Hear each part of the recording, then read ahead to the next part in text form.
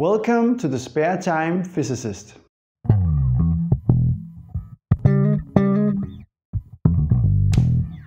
Today we will take a closer look at the electric field of a charge in motion. I will try to explain it in an intuitive way and not focus too much on the math. But why is this interesting, and why do I focus so much on intuitive explanations? What I will explain today is actually the basis for understanding why magnetism occurs.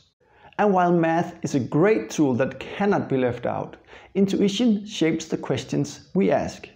And without critical questions, there will be no progress. Let's get into it. For today's examination, we need two ingredients. The first is the electric field of a point charge at rest. This is known as the Coulomb field. In short, that tells us that the field is equally distributed in all directions, and that it falls off with 1 over the distance squared. The second ingredient is Einstein's theory of special relativity.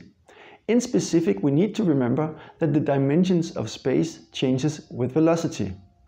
If an object is in motion relative to an observer, it will be length contracted in the direction of the motion. If you're not too familiar with this, you should check out some of the links in the description. Let's see what happens with the electric field of a charge as it is set into motion. In this animation, the field of the charge is illustrated with field lines that stretches to infinity. The density of the field lines determines the strength of the field. As you move away from the charge, the lines spread out and the field becomes weaker.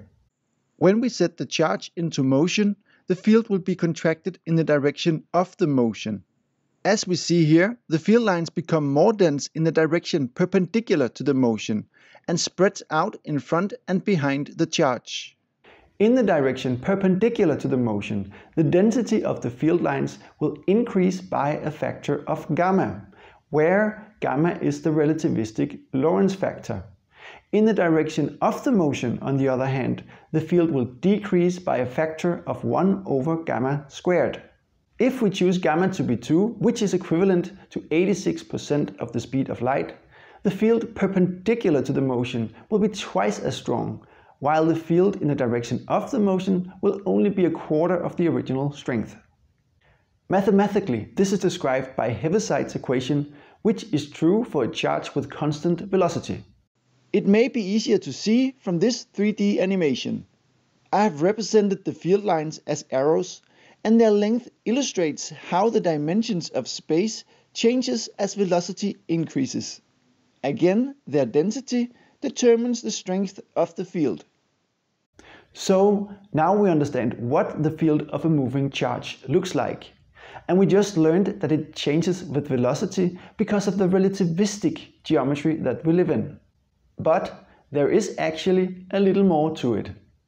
The thing is that the cosmic traffic police has set a speed limit to how fast information can travel. And this is of course the speed of light. This means that a change in the speed of a charge will not immediately change the field everywhere. The change first have to travel to the observer that experiences the field. This is like the light of the sun. It takes 8 minutes to travel to Earth. And if the sun would explode now, we would only know it in 8 minutes when the light from the explosion arrives. When we measure the field of a charge in constant motion, it was emitted sometime in the past. And back then, the charge had a different position. We call this a retarded field. And retarded simply means delayed. The position at which the charge emitted the radiation is known as the retarded position, while the present time position is known as the real position.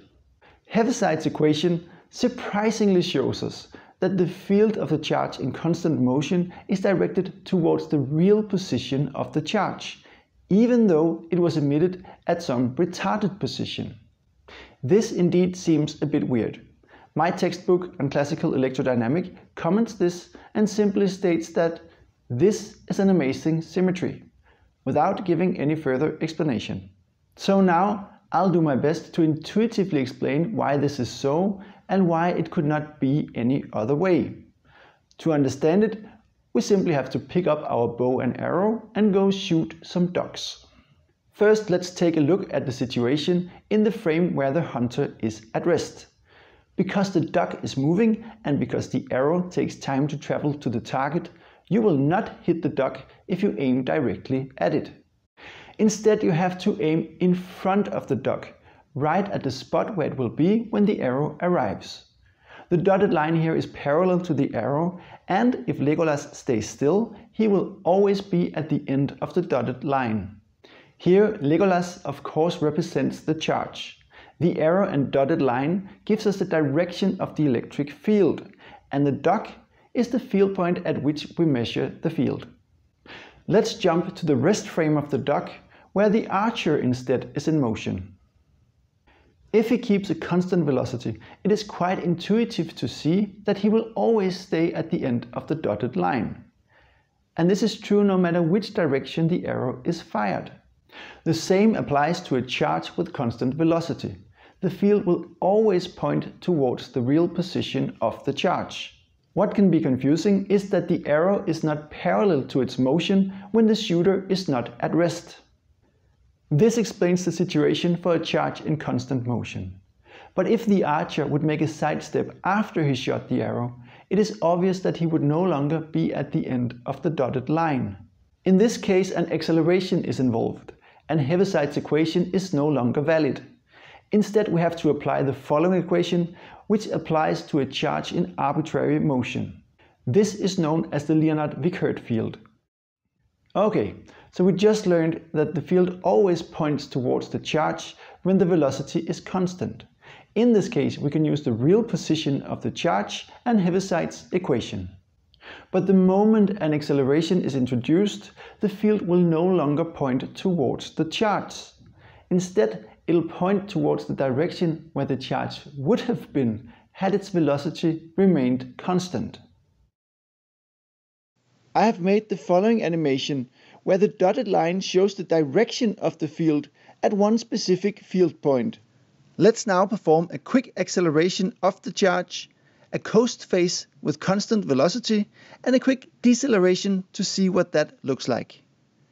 At first, the field at the field point is unaffected by the acceleration, and for a short time the dotted line does not point towards the charge. When the red ring carrying the information about the acceleration arrives, the field quickly shifts to the direction of the charge. And it stays here until the point where the charge is decelerated again. As we see, the dotted line continues until the information about the deceleration arrives, and then quickly shifts back to the real position of the charge. I hope these examples gave you a better understanding of how electric fields work. This will be used as the foundation for some of my future videos, so stay tuned for that. If this video was helpful to you, then also please like it and subscribe to help this channel reach a larger audience. Thank you for watching.